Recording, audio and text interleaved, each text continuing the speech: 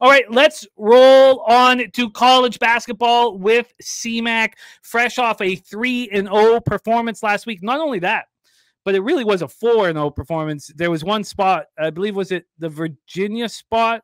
I think that he got it 2.5. It was available at 4. He didn't move on it, but a lot of us still did and cashed comfortably. So it really was a sort of a 4-0 day, but 3-0 performance from CMAC. Let's get right to work.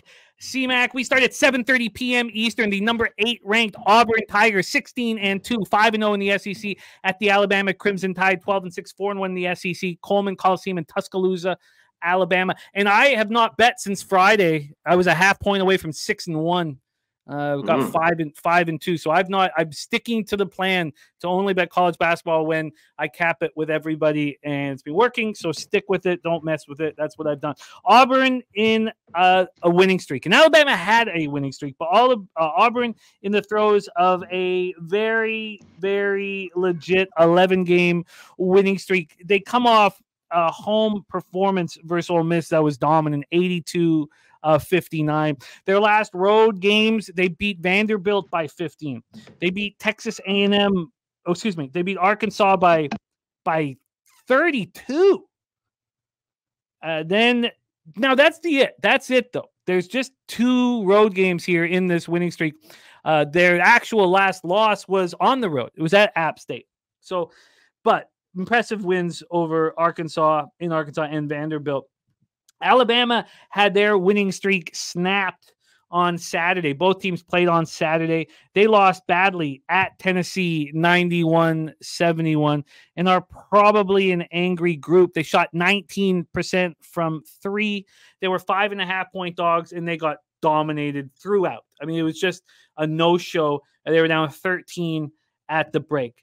That is the situation. Let's get into the line history here for this one and the cash flow, and then hand it over to CMAC for best bet number 1. We have from a too many games is going to be a problem. I got to get faster at this. So from a point spread situation, where's the 8 on Auburn? There we go. We have Auburn sitting right now as 3.5-point dogs. We're going to use Bet Online for our market moves. Don't forget, if you're opening up a new account, do it at Bet Online through our link on our website. They will give you a 100% match up to $1,000. And our next poker game is Friday, February 2nd. Friday night, February 2nd at 8 p.m. Eastern. This opened up at Bet Online with Auburn at +2. Within 10 minutes, they were 2.5. An hour and a half after that, they were 3. Then they dropped down to 2.5 again. But they're sitting right now at 3.5, and it is juiced Auburn. So we have, it's juiced Auburn. But we had a 1.5 move towards Alabama at home after that ugly performance against Tennessee. From a total standpoint here, we are dealing with a 162, a very high total. But it opened higher. It opened up at 164.5. So we have and it got down to 161.5 before there was a bit of buyback. So we have a move to the under as well as a move towards Alabama at home. So let's take a look at the cash flow then for this spot here. Come on, please, for the love of. Okay, sorry. It's just so many games here. I'll have this better set up for these future games that we have. Here, come on, Jesus. I'm going to find it. It will take me a second, but let's get right to it's because it was 7:30 start. Sorry. Sky Dragon, you just have to click on what happened last week. So on the site, you just click over to divisional round. Oh, sorry, click over to wild card round. And then you see, click over wild card or divisional. Set up pretty good. 83% and 93% of the cash. Wow, damn, I was hoping that was less. 83% of the tickets and 93% of the cash is on Alabama. Lines moving towards them. Then 38% of tickets and 77% of cash is on the under. Take it away for us, CMAC, your first game on the board, Auburn, Alabama. Yeah, let's hit the total real quick. This is a high total. I'm not going to mess with it. Both these teams can score, especially with Bama at home. Auburn's been very, very good. I think a lot of people, Jimmy, are going to see this team. Number 8 in the country, 16-2, kind of just rolling through. But I think this is where they get stopped here. They take an L in this one. I've seen it time in, time out. They've had some good records before.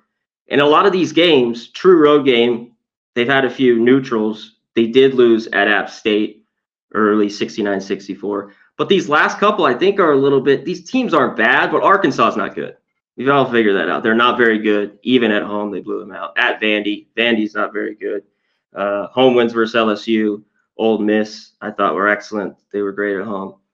But I want Bama in this spot, minus the 3.5. I love it off the loss. I faded them on Saturday. I had Tennessee with the easy 20-point victory. I think they bounce back here in a desperate win they need at home in conference play. Give me the Tide. Roll Tide. My bookie still hanging a 3. What's the juice? Minus 110. Beautiful. Alabama minus 3 at minus 110. Let me just click on it just to ensure that it's not a stale. Yeah, it's it actually came back. It came back 11 minutes ago. This was a 3.5. It came back 11 minutes ago to a 3. I like it. I like it. You are locked in. Alabama minus 3 for CMAC. Jimmy, real quick, too, which I always love, short number, laying at home. Bama, not great defensively, but they shoot the 3 well, 39%, 16 in the country. And one of my favorites, laying points, 78% from the free throw line, 9th in the country. That's why I'm on it, too. Yeah, it's there's a lot to like. The only thing there's only one thing that I don't love for it all to correlate, and that's just how much action is on them. Yeah. But other than that, you're right. It's absolutely perfect. Coming off the loss, angry group against a team that has a great record, but only 2 of those 11 wins that they're on the streak have come on the road. So a lot of it correlates. Let's move on to the next spot on the board for CMAC Game 2. East Carolina Pirates, Wichita State Shockers. Nicholas Earls, East Carolina Pirates. Losers of 3 straight basketball games. They played on Saturday. Wichita State played on Sunday. On Saturday, East Carolina lost at UAB 69-61. 4.5-point dogs. Didn't shoot the ball well, as being their issue this year. 36.7% from the field in the loss, and they lose by 8. And they're still on the road here against the Wichita State team that's in the throes of an ugly losing streak. Wichita State has now lost 7 straight games. And, man, they, after South Florida, looked so good against Memphis. Wichita State went into South Florida as 4.5-point dogs and covered and almost won. And they shot 10.5% from 3 and almost won. They were covering the first half. It was, that famous spot of fading the team after a season-defining win, and you would have cashed had you have done that. So that's the situation here. Wichita State in the throes of a losing streak, 7 straight, with a 1-day rest advantage for East Carolina. Let's get into the line history here for this one. We are sitting here with the same spread, pretty much, just a half-point different than our first game. We are sitting here with a 3. Wichita State 3-point favorites. They opened up as 4.5-point favorites. We've had a 1.5 move towards East Carolina. 1.5 move towards East Carolina. From a total standpoint, we're sitting here with a 146 minus 115 of the over. It's opened up at 145. We have a 1-point move towards the over. And when we get into the cash flow for this spot, we have no information on the total, not enough tickets in. And on the spread, 39% of the tickets and 91% of the cash on the East Carolina Pirates. Interesting. Take it away for a CMAC Pirates Shockers. I think East Carolina, let's talk about the side, can hang a little bit in this. It's short. I wish the game was, a point or 2, and they were 3.5-point dogs last week. They covered, Jimmy. I thought it was just a little bit low, but hey, it got there. Now they're on the road. One thing I love with this East Carolina team, slow, have trouble scoring. They're 11-7 to the under this year. Now their last 10 games, only 1 total has gone over this number here, Jimmy, at 146. They're going to drag this slow. Look at these numbers. They shoot 40%, field goal percentage 277. There's 31% from 3. That's 300th in the country. 69 at the free throw line. On the flip side, Wichita State, I think this is a little skewed. They played a little bit more to the over Jimmy. But there's really two games, Memphis and FAU, which we'll get to FAU coming up next, where these teams are just wildly over. But you look at a lot of their other games, they could play to the under and slow it down, whether it's K-State, all these games, Temple, North Texas even would stand this number, 74-62. This was 3-4 points too high. I got to be on the under here, 146. You got it under 146 at -1. Real quick, they shoot it just as bad, Jimmy, Wichita. You know, they're not very good. 31% from three, 67% for the free throw line. This total's too high. This is under. You've got it locked in. I know that we want to focus on college basketball, but when Truth Teller says that every single point is pointing towards the Ravens, you know, it's really astonishing. The Chiefs are, and Mahomes is 8-0-1 against the spread as a road dog. 8-0-1. Lamar Jackson's only won 2 of 5 playoff games. You have the best quarterback in the world who covers every game on the road going up against the quarterback who's never proved anything ever. There's so many points for your Chiefs, Truth Teller. And it's fun that you're confident, you know, dragging Troy, who's been such a star this year in his NFL scorecasting, you know, calling him out and stuff like that. It's not, I don't like that part of it, but everything else, you being so bullish on the Chiefs is fun. It's great. And you can do that without dragging other people down. You know, you could do that just talking about your angles and what you like about it, if you'd like. But you can do however you want to see it. But huge angles supporting the Chiefs. Huge. Okay, let's roll into our next spot here. But I'm fading them. But you know, it's going to be fun. And Truth Teller, we have the live stream too, so you can tell us how right you are during the game. You can tell us what idiots we are during the game. And that's part of the fun about our live stream. And we're not going against each other, so we don't need to hammer each other. You know, it's against the books. And if you think that Troy and I are falling into a trap with the Ravens, that's part of the fun of capping. Okay, let's move on. 8 p.m. Eastern, we have the number 22 ranked Florida Atlantic Owls. We have the Battle of the Owls, 15-4, 5-1 in the American at the Rice Owls, 7-11, 1-4 in the American. We're in Houston, Texas for this one. Let's get into the rest situation first and foremost. FAU played on Sunday, a wild overtime game at UTSA. They won 112-103, their 4th straight victory. And Rice stopped the bleeding at Temple, 69-66 on Saturday. They were in the throes of a losing streak. Let's get into the line history here for this one and then see what CMAC's plan is. Florida Atlantic right now on the road, 12-point favorites. This opened up at -12.5, and it's moved a half point to 12, so very little movement from a total side of things here. We have a 152. This opened up at 152. It went up to 153 a couple different times, but it's right back from where it started. And then when we get into the cash flow for this one, we have 60% of the tickets on FAU, but just 20% of the cash. And then from a total side of things here, we have 60% of tickets and 79% of cash on the over, an over that's not moved. Take it away for us here, CMAC, a Battle of the Owls at Tudor Fieldhouse in Houston, Texas. Battle of the Owls. Yes, I like it. I was looking at this last night. FAU is just a team that I haven't backed a ton, especially against the number. They kind of hit a flat spot here in the middle of the year. Now back to one thing that I couldn't get over going through this game is I know how bad Rice's defense is. They're not very good. Yes, they're at home here, and I think they could hang around scoring on FAU. But FAU's offense, and their pace is just way too quick here, Jimmy. They're just going to be going up and down through the roof. I loved what I'm going to here. Instead of laying the number, well, I think the full game could get over with Rice because I don't love FAU's defense.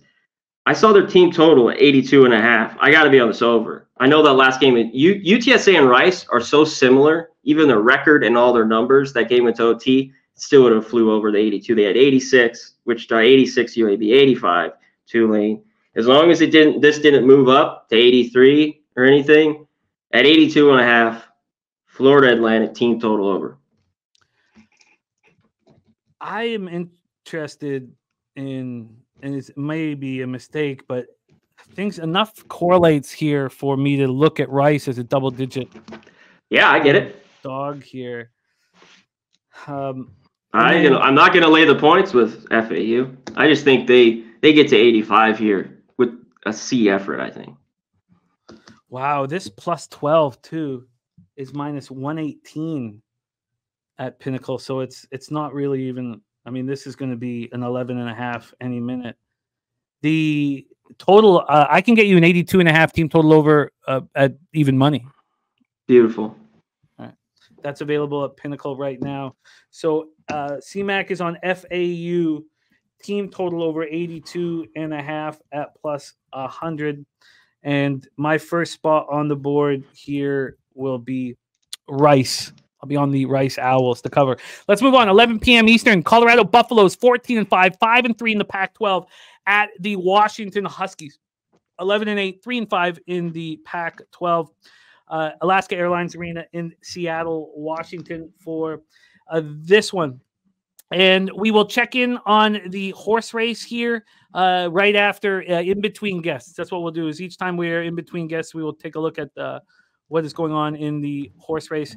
Let's talk about the final spot on the board for CMAC, fresh off sweeping the board when he was with us last Wednesday in both college basketball and NHL. We have Colorado on the road at Washington. Colorado now winners of 3 straight, but they were all at home. We watched them struggle on the road. The losses just previous to the 3-game winning streak over USC, Oregon State. They lose 82-78 at Cal. They lost 76-73 at Arizona State. Going up against Washington, who's back at home, where they've been good. They were on the 3-game road trip. They lost at UCLA by 12. It was ugly. They beat Cal by 2, and then they lost by 10 at Stanford on Saturday. So Colorado also coming off destroying Oregon State. I mean, we're talking annihilating them by 33 points here. So let's take a look at the line history here for this one. This is the final spot on the board for CMAC. We have, here we go. We have right now a Washington plus 2.5 at minus 103. They opened up at plus 1.5. This got up to plus 3.5. So clear move towards Colorado here. It's come back a bit, but pretty legit off the hop. And then from a total side of things, we're sitting at a 156. This opened up at 155.5, got up to 157, now at 155.5. And then when we get into the cash flow for the final spot on the board, this is our DGen special at 11 p.m. There also is New Mexico, San Jose State at this time. 90% of the tickets and 96% of the cash is on the over. And from a spread perspective, we have 29% of the tickets and 61% of the cash on Colorado. So big bets have come in on Colorado. Take it away for us here, CMAC, your final spot on the board, Buffaloes, Huskies. Yeah, they seem to think Colorado's going to get a win here on the road. I don't buy it. I've seen this Colorado team do this year in and year out. I believe last year they did beat Washington here by about 5 points. But now you're saying you got to go in there and win, but not just win by margin here by 4 or more. I can't do it. Everything that shows Colorado, once they leave Colorado, high altitude and go on the road, Jimmy, they've just not been the same team. Just their shooting, their defense. As you know, that road trip that they just had, lost all 3. Arizona got blown out by 37. They lost at Arizona State and Cal, 2 all right teams at home, but not great. And everyone's loving it because Colorado, red hot, 3 straight wins at home, Jimmy. Wow, Colorado's back playing good basketball, and they see Washington with a couple losses. Even Washington on the road's been pretty good this year, Jimmy, and covered some numbers. Even on the Utah trip, they lost by 4 at Colorado, 5 at Utah. They covered those numbers. They've been good enough at home, and they make enough shots here. So Washington Huskies plus 3, late night special. They probably even went outright. You did this so well with Southern Miss. Arizona State, this was last week. Arizona State, or Arkansas State, excuse me. Arkansas State went from dog to favorite, which obviously opens up all our eyes. And you moved on Southern Miss +3. They won outright by 3. And you're doing it again here. Is there a 3.5 available? Because from a situational spot, I agree with you completely. I'm just nervous and scared. The best I can find you is a 3 here at +3 and -110. Can you find a 3.5? I can't find a 3.5. So +3 for Washington. I got to keep an eye on these takes from you when you're going up against this perceived sharp action because it worked in that Southern Miss. And that's when I messaged you about how good you were. It wasn't only that you swept the board, but you got me on that Utah spot. You got me off of Arkansas State spot. It was just all-encompassing, excellent work. Let's review CMAX action here. Alabama -3 at -110. The under 46 at -105 in East Carolina, Wichita State. FAU team total over 82.5 at +100. And Washington +3 at -110. That is CMAX action. CMAC, excellent work. You can catch CMAC every Tuesday on the Peter Loshak Show. That will continue when I return to the show. I am returning to Loshak and Bag, not next Tuesday, but the one after. CMAC will still do NBA and college basketball on Tuesdays with us, and he'll be doing college basketball with me on Wednesdays. And you can catch him every Saturday as well on our college basketball live stream. CMAC, excellent work, my friend. Please follow CMAC on X at Conor Mac Picks. Any last words for the Cappers supporting the show, CMAC? Oh, thanks for having me. I love these Wednesdays. I wish the hockey games are a little bit better, but I'm glad we had some games today. Usually we only have a couple on a Wednesday. But shout out to everyone in the chat. Truth Teller, Nuke Worker, Kelly, Troy, keep killing it, my man. Billy Friedrich, Talk Sports with JT, Ian, Lucas, Kelly, everyone in here. Perky Bumps Anderson, Justin.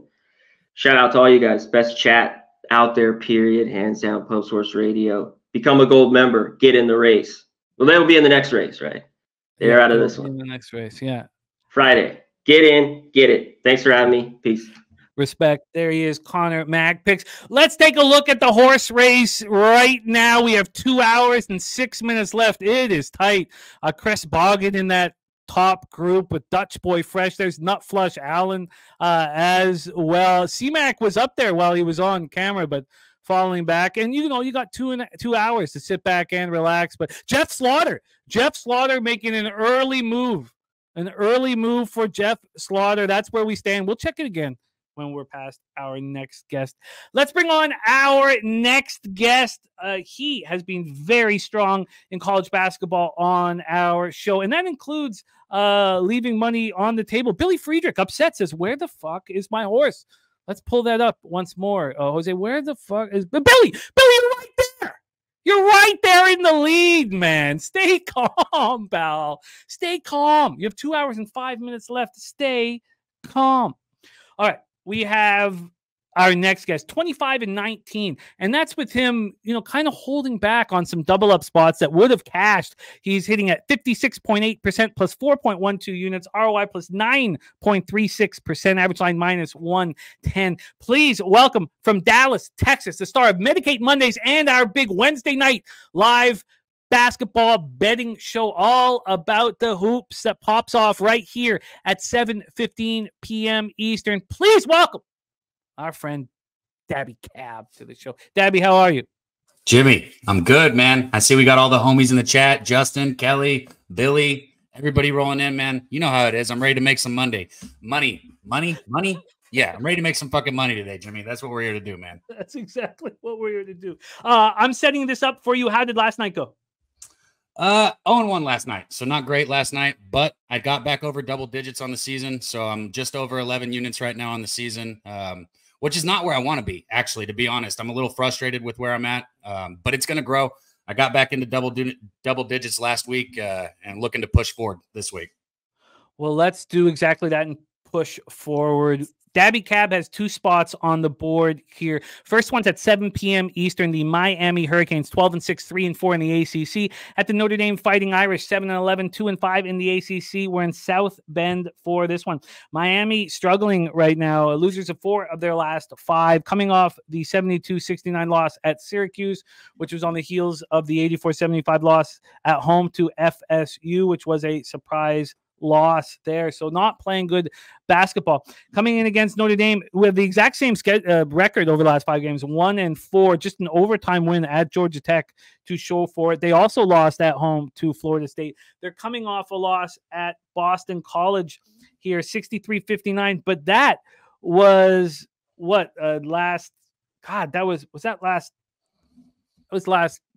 God, when was the 15th? Jesus Christ, 9 days ago. What the hell's wrong with what's wrong with my math? That was last Monday.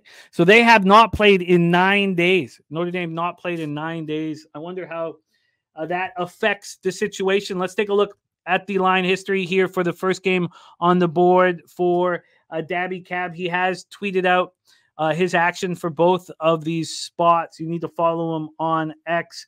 We have Miami sitting right now as 4.5-point favorites, -4.5 and -112. They opened up at -4. They're now -4.5. So a half-point move towards the U. We have the total at 140, juice to the over. This opened up at 138.5. So we're kind of climbing up.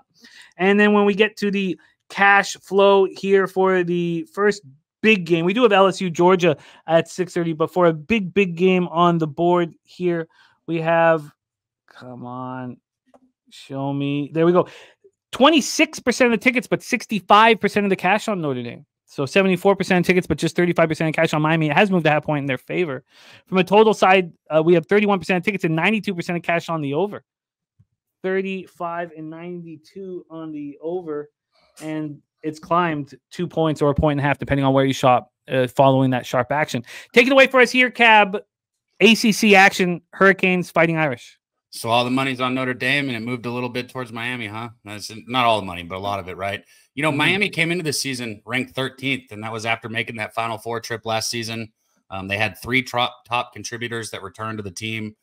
They added Cleveland, you know, the high-profile transfer from Florida State, but just flat out haven't played up to expectations. They've fallen out of the top 25. They recently, you talked about the losses. They had a loss to Louisville in there where they were 16.5-point favorites, and they fell to Louisville. And right now they're on a 2-game streak. You know, they lost to Florida State. They lost to Syracuse. That last game against Syracuse was a very good game. Miami still covered the 3.5. They were 3.5-point dogs. They lost by 3, if I'm not mistaken. Because they still have a very strong offense. They have 4 players averaging over 14 points per game. Omier, their leading scorer, the 6'7" forward, averaging 17.2 points per game. He is actually questionable in this spot. You know, he's a physical post player that I'd like to have here. But, you know, we look across this Miami team. Scoring is not the issue. The issue with this team has been on the defensive side of the ball. And that's where this comes in for Notre Dame here. I just think this is, as far as styles go, as far as basketball styles go, and my favorite thing to bet is when I have the feeling that I have on this game. I do not think that Notre Dame matches up with Miami at all. I think this is a nightmare style matchup for Notre Dame because Notre Dame relies on their defense to get stops and carry them to victory flat out. But like I said, as bad as Miami's been, and as much as a letdown that they've had, they're still one of the top offenses in the country, or in the conference at least. They're 36th in the nation in offensive efficiency. You know, and like I said, I know Notre Dame on defense. Notre Dame's 43rd on defense, and they're going to try and limit Miami's scoring. They're going to try and slow the pace of this game down, but I don't think it's going to work. Even without Omier in the game, I think Miami's going to be able to push the pace. And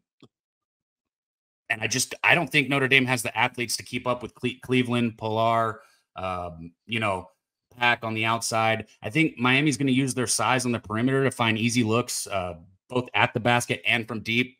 You know, if you look at the Irish, they have not, in 4 of their last 5 games, they haven't got to 60 points. And I'm telling you right fucking now, that will not work against Miami. If you put up 58, 60 points against Miami, you're losing by 10, 12, 13 points. Because like you look at Miami, they've put up over 70 points in their last 9 games. And I just don't think that's a pace that Notre Dame can keep up with. Notre Dame's offense is terrible. I mean, They're in the 300s. Just not a good offense. So I think this is a smash and grab spot for Miami. Miami's on the outside looking in right now. You know, they want to get back to the tournament. Their season's not over yet. They've had a shit season. It's been a huge letdown, but it's not over. And this is a smash spot where I think they come out running and take Notre Dame down. I like Miami here a lot. Miami first half -1.5 at -110. Miami -4 at -108. Both tweeted out by our Daby Cab last night. Bullish on the Hurricanes at Notre Dame. Let's move on to the final spot on the board for Daby Cab, and it correlates with our Justin McKelvey stack play of the day. He's on Northwestern +3.5. That is the stacks play today from Justin McKelvey. Also, we were given BJ's best bet in NBA. I've copied and pasted it. It is the Dallas Mavericks money line. We will discuss it here when we get into NBA with Dutch Boy Fresh. That is Daby's co-host on tonight's big live betting show, all about the hoops, college basketball, and NBA live betting show. We have the number 10 ranked Illinois fighting Illini, 14-4, 5-2 in the Big Ten at Northwestern Wildcats, 13-5, 4-3 in the Big Ten. We're at Welsh Ryan Arena in Edmonton, Illinois, and Terrence Shannon returned his first game back after the judge's ruling allowed him to rejoin the number 14 ranked Illinois fighting Illini. He went for 16 points. They won 86-63 over Rutgers on Sunday, and they looked complete, and they talked about feeling complete. Second straight win, but they're a different team clearly with Shannon in it. And Northwestern's lost 2 of 3. They played on Saturday. They lost at Nebraska. They've been winning at home and losing on the road. Now, we also watched them lose to Cleveland State at home, so let's not get too caught up in it. But they played it was such a strange game against Nebraska. Nebraska shot 55.8% from 3, 53.8 from 3, 55.3 from the field, but they turned the ball over 18 times. So Northwestern really did very little right except play clean basketball. They got terribly out-rebounded, 40-26. They got outshot, but they played clean basketball and still didn't cover the 3.5 points. I mean, I still didn't cover. I mean, of course they didn't cover if they're only going to be successful with not turning the ball over, losing in every other facet. All right, let's talk about D-line history here for this one. This one pops off at 9 p.m. Eastern. We have Illinois right now as 3-point favorites. They opened up as 4-point favorites. This got up to 4.5, and it dropped as low as 2.5 this morning at BetOnline. So still at this point, we have a 1-point move towards Northwestern. From a total side of things here, we are dealing with a 146.5. 146.5. This opened up at 147, so we have a half-point move to the under.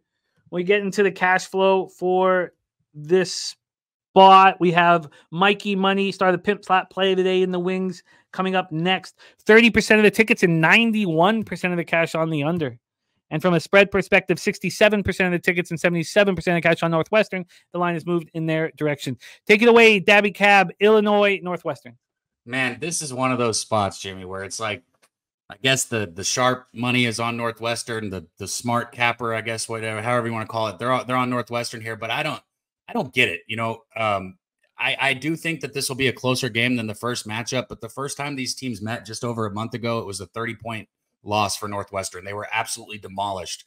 And they were demolished. You talked about it. Northwestern, what they try and do is play clean basketball and slow the pace of the game down. That's what they do.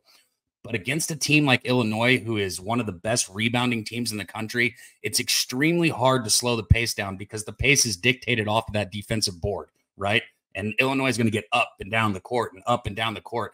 And just like I was talking about for Notre Dame, I just think matchup-wise, this is a nightmare for Northwestern. I don't think they lost by 30 points last game against Illinois because they played like shit. I think they lost by 30 points because that's how outmatched they are against this Illinois team.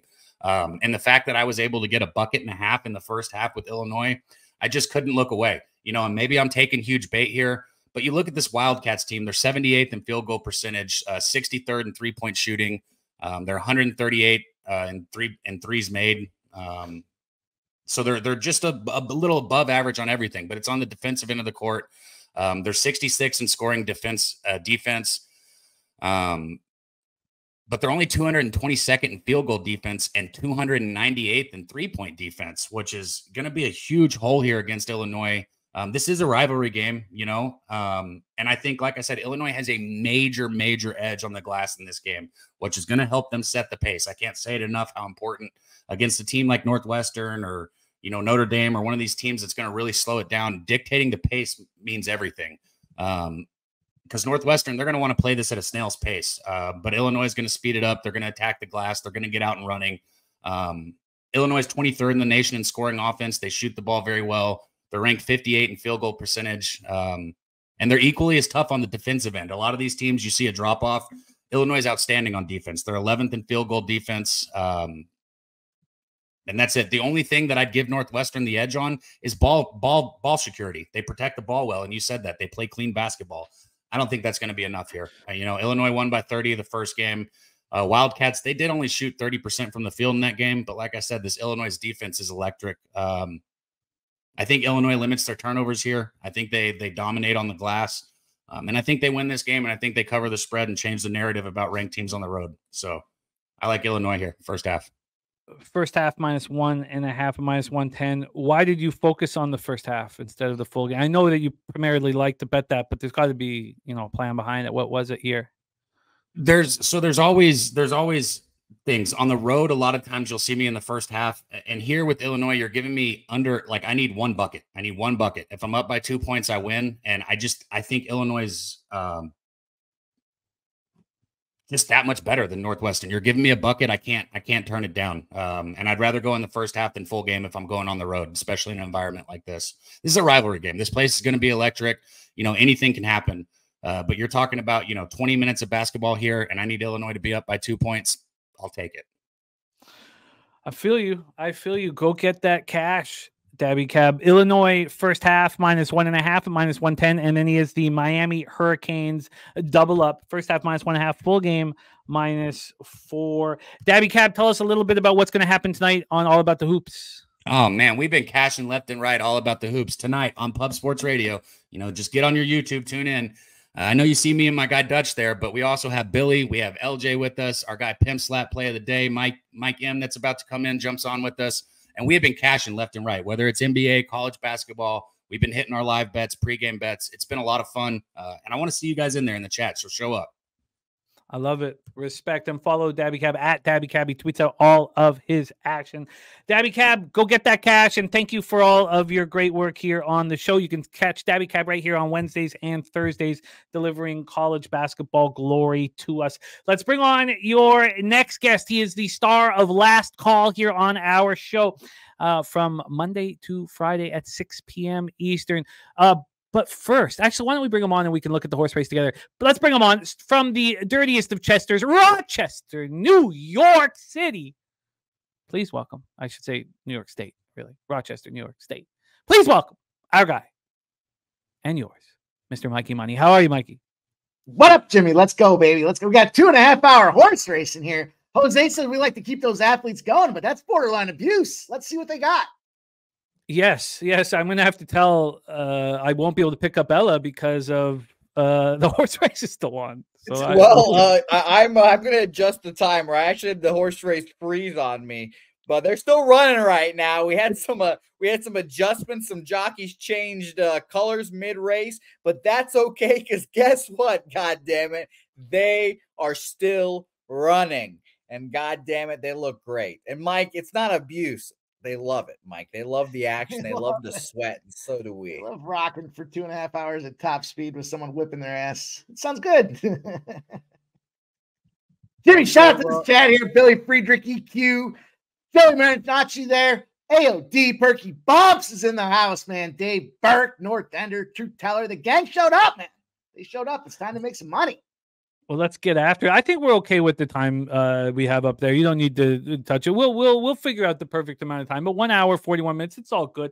It is all good at this point here, Jose. Let's get to work here, Mikey Money. You start at 7 p.m. Eastern. The James Madison Duke, 17-2, 5-2 in the Sun Belt at the Old Dominion Monarchs, 5-14, just 1-6 in the Sun Belt. We're in Norfolk, Virginia for this one.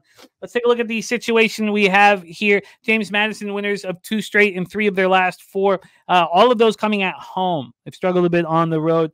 They've only lost 2 games all year, but they lost their last road game to Southern Miss.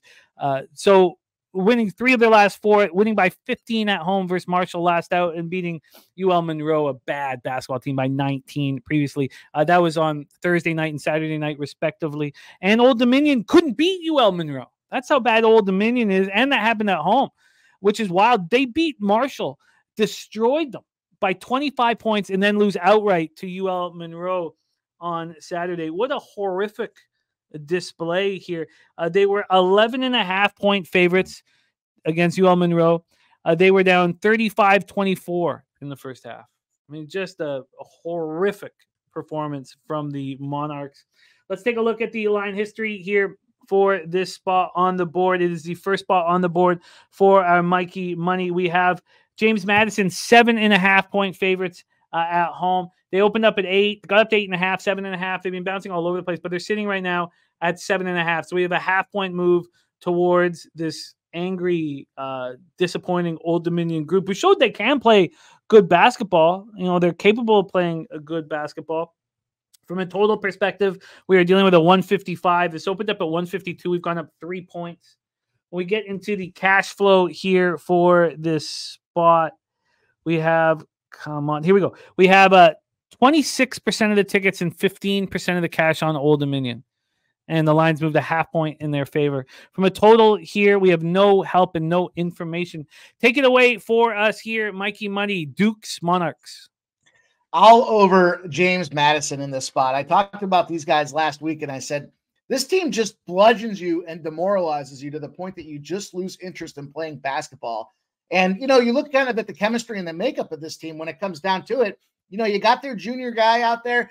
Terrence Edwards leads the team. He's going out there 17.2 points a game. He's a rebounding machine as well. So he's taking shots. He's getting rebounds. He's playing back way. He's playing 2-way game of basketball out there. What do they do as well? They go out because they know they're stepping up in competition. They bring in a Boston College transfer, TJ Bickerstaff. Now 10 rebounds as well in 5 of the last 7 games for this guy. So this team's just getting stronger. And they're starting to gel, which is a really dangerous spot for anybody else left on the schedule. You know, back at the end of the lineup here, they got their senior guard and Noah Friedel.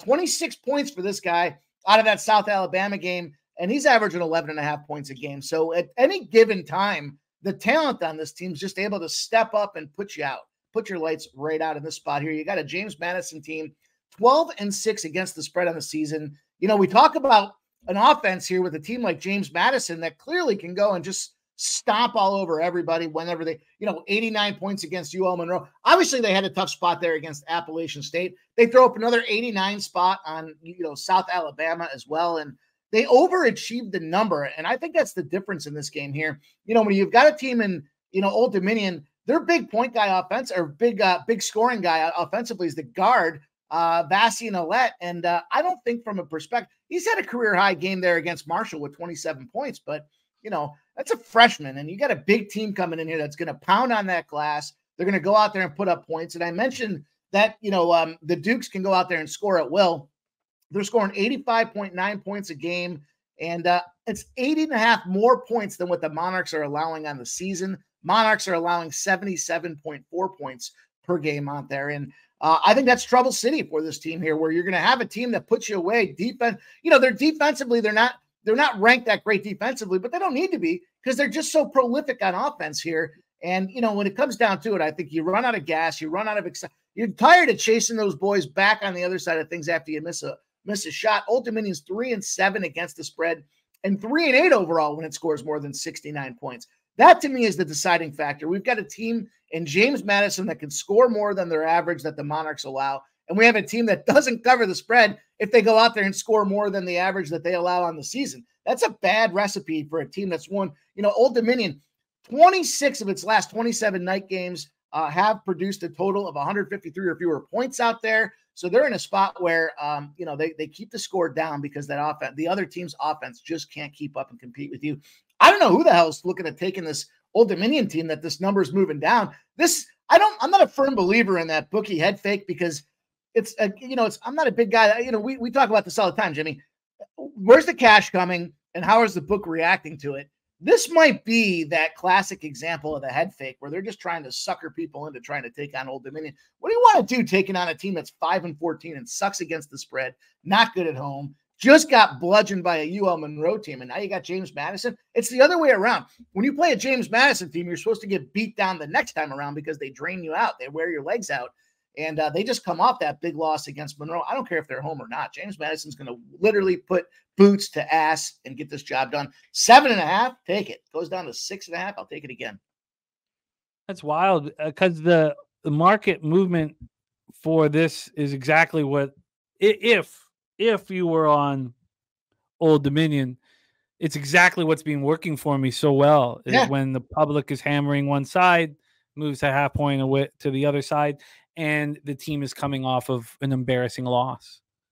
The thing is, it doesn't even matter if the line suggests there's an injury. It doesn't even matter because they have so many guys that can score in double digits and play defense that it's going to be hard for that Old Dominion team to hang on. I just don't see where it is in the cards. And this line should probably be 12 or 13, kind of like what that Marshall line was. But I think the fact that James Madison, I should say probably the better chance here is that UL Monroe lost so badly. They're kind of skewing. This line should just be the other direction as well. It just doesn't make sense to me. This line's a head scratcher. I've been cashing with James Madison. I'm not going to get in the way. This team capable of putting up 90 points at the snap of your fingers. And Old Dominion is not one of those teams that's capable of putting up 70 points at the snap of your fingers. So this could get ugly fast. Pinnacle's moved it to 7. So it looks like, wow, that's wild. I don't understand. 7. I mean, I guess it's because they're on the road. Maybe that's the factor that goes into it, but I'm taking it. I'm running with these boys. We got to get back to neutral with this thing. And I think James Madison's a good spot to start the card off. Wild. I'm going to have to spend more time with that spot here clearly because it all correlates for me on the ugly pig and the pig demanding lipstick. You put lipstick on it, you know what happens. It's a beautiful pig. It's a gorgeous pig. Down 2. Fuck. 7:30 p.m. Eastern. Next spot on the board. We have already discussed this spot. You have heard one side of the fence, and that side is CMAC on Alabama Crimson Tide. You are about to hear the other side of the fence. Mikey Money, take it away. Big clash in the SEC in Tuscaloosa. Yeah, I'm not a big fan of being on the opposite side of CMAC as a general principle in life. So, I respect what he's doing out there in the college game. I just think this is a spot where I got to be on the other side of this thing. And it's moved again. This one's moving. Now we're at +4. Look, 93% of the cash is all over Alabama. They love Alabama at home. And, what's not to love? Last year, they beat Auburn 2 times in a row. So, we're still sitting at 12-6 with this Alabama side of things. And, I think that the fact that you look at what Auburn's been doing this year, I don't want to get too cute with this thing. They lost that first game off the hop there against Baylor. They've got on a run since then. They're 8-1-1. Their last time they didn't cover the spread goes all the way back to before Christmas out there. Again, put them in a revenge spot. I know Alabama won 6 in a row. They covered 5, but then they got the shit kicked out of them against Tennessee. So the thing about this matchup for me, I heard CMAC talking about the 3-pointers. Again, not happy to hear that he's on the other side of this thing, but what does Auburn do well? They get rebounds. So you miss those 3-pointers. Guess what happens? You're in a bad spot now because they just clean up your scrap for you. I think Bama shoots too many threes in this case. There's another game we're going to talk about that's a similar situation, but Auburn's defensive efficiency is 6th in college basketball. So plenty of opportunity out there. And what Auburn does well, they don't need to take those kind of Hail Mary 3-pointers out there. They shoot 43.7% from the floor. The thing that I like about Bama is the schedule advantage. It's a marginal advantage, though. They're 117 in national ranking and schedule to 158. So I get that. And I know Alabama 4-1 in SEC play, but I think that Tennessee team kind of overexposed what they've got going on out there. And, both teams score over 83 points a game. I know that's a big factor out there, but I think it's the Auburn defense that makes the difference in this thing. And I think we're going to see that shine through here. You look back at it, both teams are playing at an elite level right now. There's absolutely no question about it. But, when you look at this overall, here's the big number for you. When you got you're off an away loss and your opponent got the home win out there and and it's a ranked game, you're looking at a 3-13 spot as well. And here's the thing about these numbers. The average line we're seeing in those games where it's that team that's off the away loss, playing at home, is in a spot where their average line is almost 13 points. It's 12.9. Those teams are still losing in those games, 84-67. So I texted you earlier about this. It's the old double dipper spot for me. Auburn has won each of its last 12 night games as well, so they're not afraid to travel and play in the later schedule. I know it's on the road, and I get that Alabama and the home court advantage, but midweek I kind of mitigate a little bit of that because I think, these guys have a lot of things going on, a lot of responsibilities on the deck, and they're usually looking for the big TV exposure on the weekend. So I'll forego some of that, and I'll jump on that. Now I see the fours. I see a +4 at -114 over at Bet Rivers, and it's the money line spot for me as well. I got a +143 at PointsBet. Wow, what a fascinating look. Let me just see if I can beat. So I've got +145. Perfect. That beats it, right? And then yep. I can't beat the 4 at -140. I can get the 4 at -180. It literally just moved to 4 right as I came on the show. So I'd imagine it's going to probably start to follow suit. But this is kind of that perfect fit for this model here. Again, the coming off the away loss, opponent home win. They're ranked. You're not. Your opponent shoots more than 30 field goals in the game. You're just not winning those spots out there. Your opponent's shooting well. They came off a home win. They're feeling good. You're coming back home. You're going to try to figure things out, and you're going to get your ass slapped. It's probably I don't know if it's going to be a double-digit blowout, but I certainly like Auburn to come out there and get the job done. I'll take the 4, and I'm going to take a little bit of that money line. Let's go. You got it. Marcus McCarthy rolling with it as well. By the way, Morgan Spooner, I've copied and pasted, but we're not talking about that spot, and he's on an NC State +215 over Virginia. So he's got NC State +215 over Virginia, his favorite dog today. All right, let's roll on to the next spot on the board for our Mikey Money. 7 p.m. action, UNC Greensboro Spartans, Western Carolina Catamounts. 3 straight wins for UNC Greensboro. 1 came on the road, the last 2 at home, and last one was impressive. A dominating performance, 82-59 over Wofford. They just looked really good. They were just 6.5-point favorites. They completely dominated the game in all facets of it. So that is UNC Greensboro on the 3-game winning streak. The opposite for Western Carolina. They've lost 2 straight by a combined 7 points. Lost by 4 to Sanford, and then went to Furman and lost 65-62 on Saturday. Both teams played on Saturday. They were 3.5-point dogs and covered by a 0.5 point. So back-to-back losses for Western Carolina. Let's take a look at the line history. Again, this game popping off at 7 p.m. We have Western Carolina right now as 1.5-point favorites. They opened up as 2-point favorites, got up to 2.5, now 1.5. So a 0.5-point move towards UNC Greensboro. From a total standpoint here, we have, let me grab this. Here we have it sitting at a 132.5. Opened up at 135, dropped to 132.5. So a 2.5-point move here. And then from a cash flow standpoint, so many games here. From a cash flow standpoint, we got this one. Come on, show your fucking. Here we go. 55% of the tickets, 55% of the cash on UNC Greensboro, and 80% of the tickets on the over, but no word of cash. All right. By the way, Truth Teller, it doesn't show because he was swearing. He did say he was going to bounce, and for us all to cash our bets and good luck. And but now he says, "Fuck no, this is personal now. I hope you bitches lose your money on the Ravens." So it's a wild roller coaster ride. It's a wild roller coaster. That just continues to double down and triple down. Yeah, and quadruple down. I mean, it's like you're at the roulette table and it keeps coming up red and you're betting on black. You know what? I gotta put 10 times my money on it now. Now it's personal and we're bitches, and that comes on the heels of him saying, that comes on the heels of us saying, I hope everybody wins their action. Right? He says, anyway, I'm done talking about football. I'm sorry to derail the chat. now we're all for what it's worth, Truth Teller, when Kansas City specifically plays a team that led a defensive or special teams touchdown, and they are 12-0 straight up that next game out there. So for what it's worth, for what it's worth. That's a nice angle for him. For us bitches are in huge problems. It's huge problem. What a roller coaster ride. We're buddies a second ago. Now it's personal. We're bitches. Okay, take it away though here for us. Greensboro, UNC Greensboro at Western Carolina.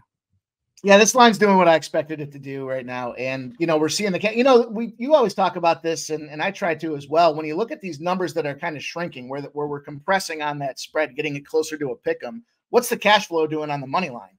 And if you look at that thing, the entire plan, this is the scenario for what's going on with the money line right now. The public comes in, they see Western Carolina 15-4 as the better record. They're at home. And it's only 2 points. You know what I'm going to do? Screw it. I'm just going to take the money line. I'll pay up a little bit for it. And guess what happens? Almost every single time someone carries that attitude.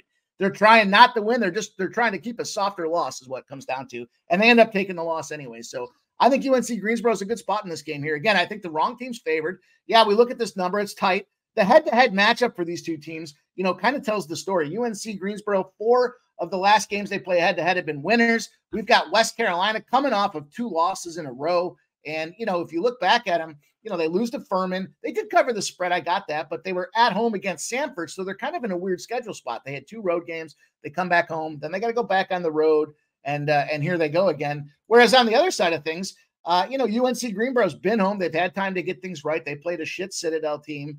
They didn't cover the spread, but they won. Then they play a Wofford team, and they put the boots to the ass on Wofford. I think they're ready to go spin on the road and take care of a team that they've had no problem taking care of in the past. It's a big conference game out there, clearly. Western Carolina 4-2 in the SoCon. Greensboro 5-1. So this is going to be a big factor for as we start to get closer to that conference tournament. There's a lot for both of these teams to play for, and I just think it comes down to a spot where we've got the better team prevails here. UNC Greensboro's won 14 of its last 15 games against Western Carolina. They got no problem pimp slapping these teams right in the face when they go out there and play them. And, they got guys that go out there and ball. Mikal Brown-Jones goes out there with 20.1 points a game on average. That's not just a spike. Like one of those games we talked about earlier, guy puts up 27 points. He's averaging 15 on the season. These dudes are averaging 20 points a game out there. So they should have no problem getting the job done. They got a trio of double-digit scorers. They got guys that go out there and rebound. And they got, Kobe Langley, 9.4 points a game, but 6.2 assists and 2.5 steals. They're a rounded team. They're a complete team that should be more than capable of going out here and handling business. They average 77.1 points a game. They shoot 47.1%. That's kind of been that astonishing mark when you start to get into college basketball, because we see a lot of teams that 47 to 50% sweet spot, anything beyond that's just an anomaly, but they shoot 39.1% from 3, and they're an effective team at the foul line with a 70.4% shooting percentage from the foul line there. On the other side of things, we see that at best, Western Carolina is getting themselves 76 points a game. I don't think it's going to be enough to win this game here. They do shoot 46.2% from the field, so slight advantage to the Greensboro side of things. And then they dip down again when they get to the foul line. So again, all the shooting parameters support a spot for UNC Greensboro to get the job done. And the fact that the line's moving in this direction, contrary to what we said about that last spot there, I think this is the right spot with Greensboro. I think they win this game outright. I was just kind of contemplating the way to get this thing done now, because the fact that it's moving at +1.5, it looked like there was a 2.5, but that was Caesars, and I just checked it's not. So I'm just going to change this one up and just go to the what can you get for money? What's the difference you have between the money line and the spread? If it's like a nickel, I'll take the spread, but if it's more than a nickel, I'm going to jump on the money line. Let's do it here. Money line action for you on this one. So we saw the best we can get you is +105. So we can get you a +1.5 at -107. Or that's the +1.5 at -107 makes enough sense for me in that case. What'd you say? It was +105 to -107? Yes, +105. Right, give me the 105. All right. +105 for UNC Greensboro and our Mikey Money. Let's roll. Truth Teller now says good luck to everyone. Okay, good. Okay, good. So it's we were all bitches a second ago, but now it's all good. It's all good. It's all friendly. Good luck, everyone. Good luck, everyone. All right, next up, 8:30 p.m. Eastern, Villanova Wildcats, 11-7, 4-3 in the Big East at St. John's Red Storm, 12-7, 4-4 in the Big East. We're at Madison Square Garden, MSG. For this one, two good teams playing poorly, or maybe they're not good teams at all, and we found that out in conference play, but you kind of think that they're pretty good teams. I mean, that was a tough loss for Villanova against Connecticut, 66-65 on Saturday. That was their third loss in 4 games. St. John's has lost 3 straight. They both have the common opponent in Marquette. St. John's just lost at home to Marquette by a point. Villanova traveled to Marquette on the Monday of last week and lost 87-74. So 3 of 4 losses for Villanova, 3 straight losses for St. John's. Let's get into the line history here for this one. Sorry, I got money line up. Let me just quickly move over to point spread and let's talk. Oh, this isn't the last spot on the board. My bad. No, sorry, my bad. Yeah, we got one more after this. Sorry. Villanova, St. John's here. This one's popping off at 8:30. Let's set up the line history and hand it over. We are sitting here right now at -3.5 for St. John's. They opened up at -4, got to 4. It's bounced all over the place. We have a half-point move to Villanova. Let's get into the cash flow here for this one. And that is a 140. Oh, sorry. That was the wrong game. Here we go. That's a 145. Sitting at 145. It's opened up at, oh, God, no, it's just moved. There's been a huge move in the last little bit. So this moved to 144, 12-17, and then 20 minutes ago moved to 143.5. So we have a 2-point move to the under. Let's get into the cash flow then for this spot. We have 86% of the tickets, 75% of cash on the under. We've finally seen it move. And spread-wise, 83% of the tickets and 86% of the cash on St. John's.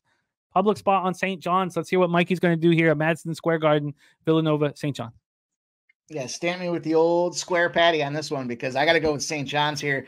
So I'll give you a couple of reasons why. High level, coaching advantage. Kyle Neptune versus Rick Pitino. I love everything about Rick Pitino, including the way that he recruits players to come to his program.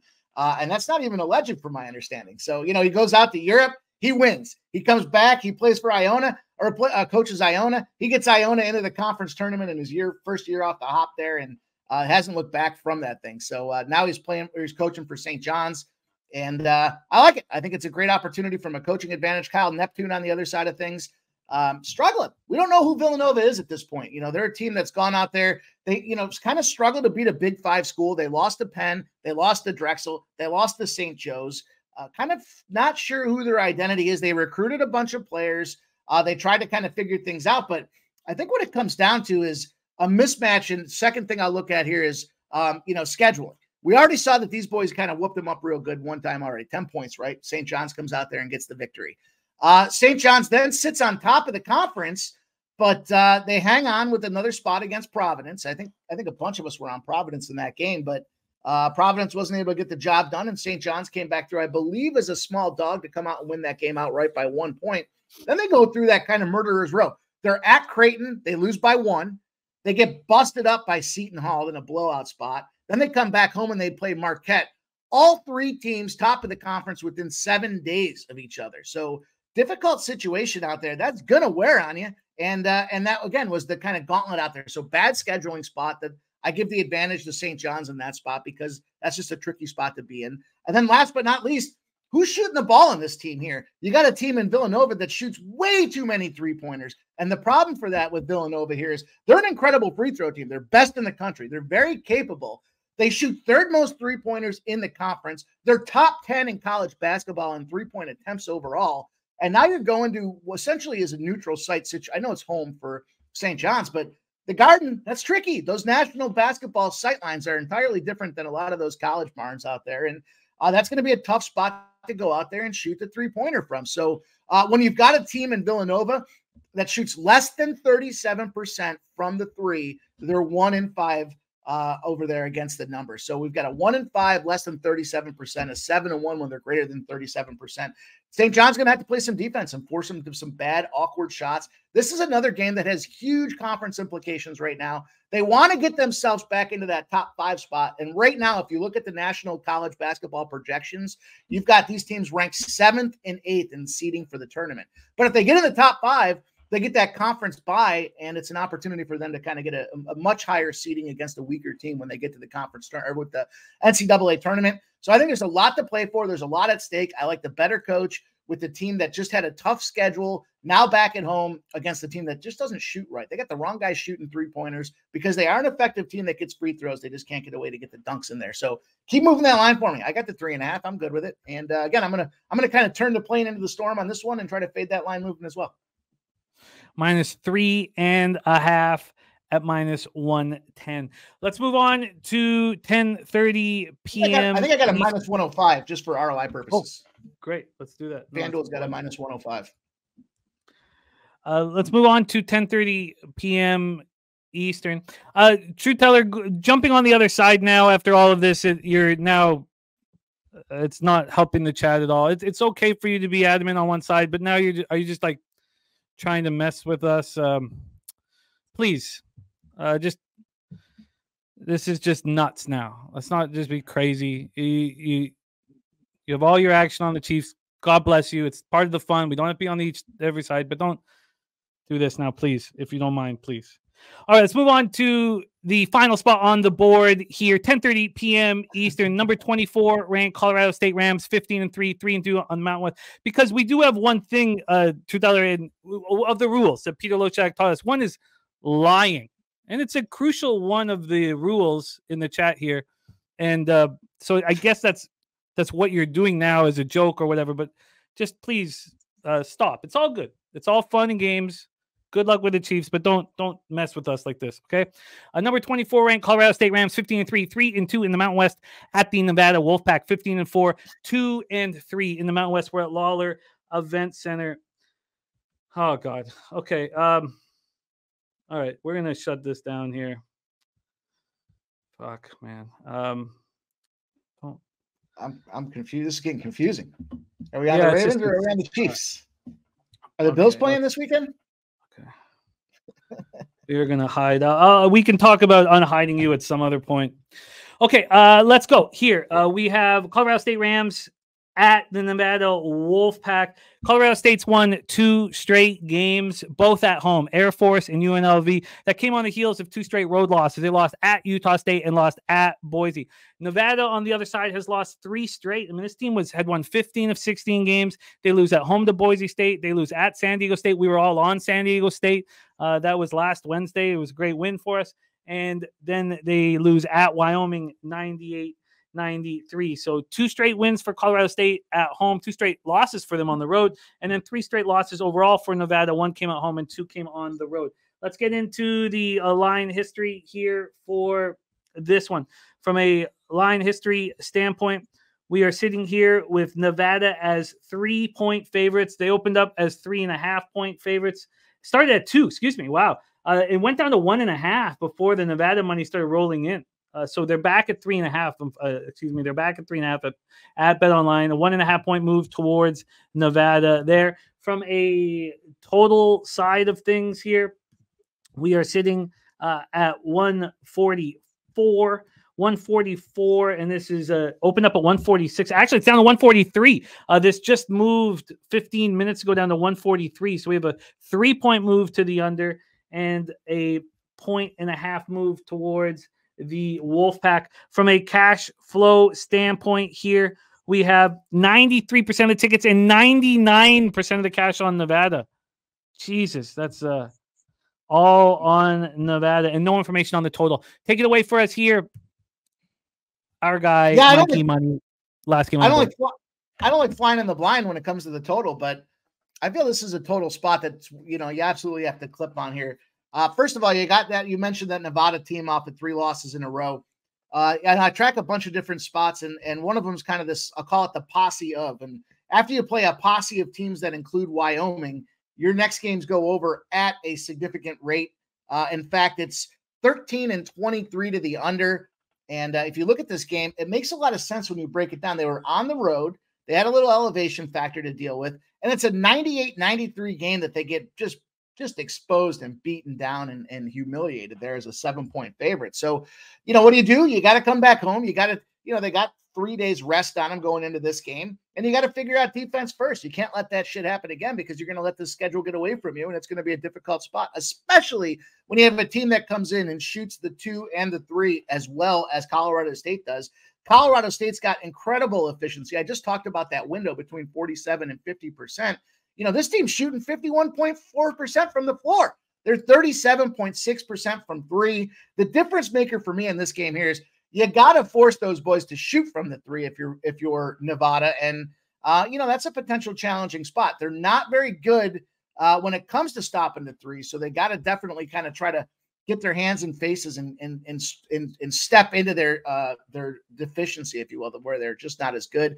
The other side of things, though, when you look at Colorado State, they're a strong rebounding team. So the rebounding efficiency with this team, as Nevada shoots, they're going to end up not having a lot of second chance opportunities out there. They're going to get gobbled up and vultured. So that's definitely going to limit that secondary scoring that goes into the play. We look back at this thing, and each of Nevada's last 7 games when they played conference opponents at home have produced a total of 143 points or less. So we know that if you look back at it, they held San Diego State to 59. They held Boise State to 56. They held Air Force to 54. They went on the road and held Fresno to 57. They got no problem keeping this game down in the 60s. And I think it's a tricky little spot on the other side with Colorado State.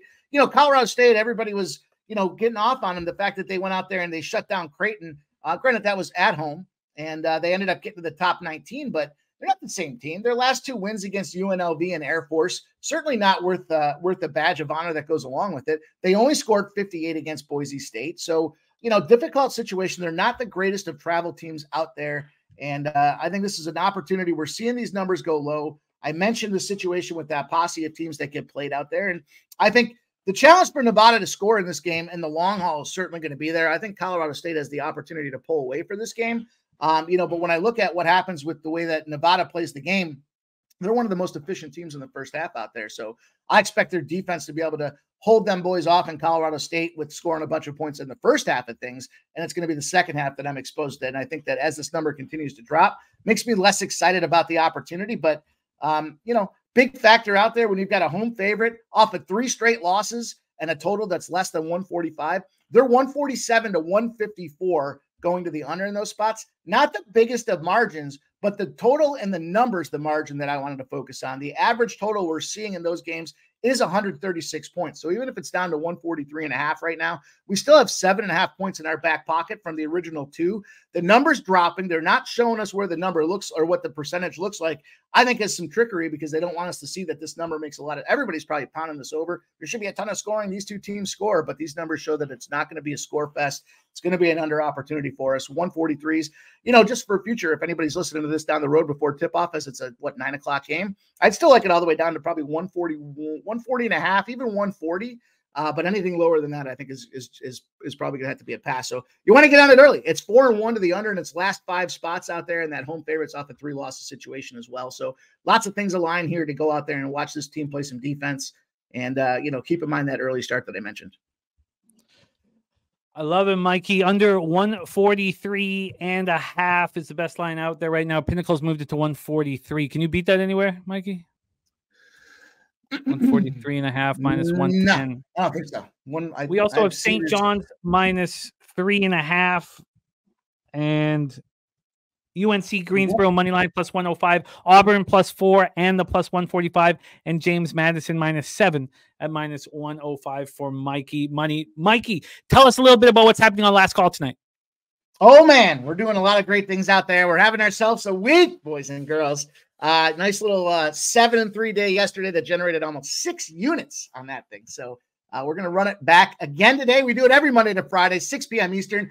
LJ's up tonight. You guys know what LJ does. He does not mess around. Prop sides, totals. He's ready to get there and cash on the NBA. I threw the gauntlet down to him. I said, look, I had to show them boys on the sesh how to cap the NBA on Monday. I told him I went and swept the board in the NBA on Tuesday. Big shoes to fill. And he said he's got himself a ready to go card tonight as well. So I wanted to throw that out there for Dutch because he knows exactly what I'm talking about from the sesh on Monday. Well, I'm sure it will come up in our conversation. I'm sure it will come up. Mikey, thank you for rocking with us. Please follow Mikey on X at Pimp Slap Play of the Day and catch him this evening and Monday through Friday, 6 p.m. Eastern, right here on Pub Sports Radio on our big new show, Last Call. Thank you, Mikey. Any last words for the Capper Sport in the show? No, man. Thanks, Jimmy, for the opportunity. Shout out Jose and the 6-hour horse race and everybody that's up there in the chat. Al, Perky, Troy, the group, even Truth Teller out there. I don't know if he was calling me a bitch, but I don't take it personal. So, hope you guys all get that cash tonight, and I'll see you guys back here later, 6 p.m. Pub Sports Radio. Last call. Let's go, baby. Get that cash.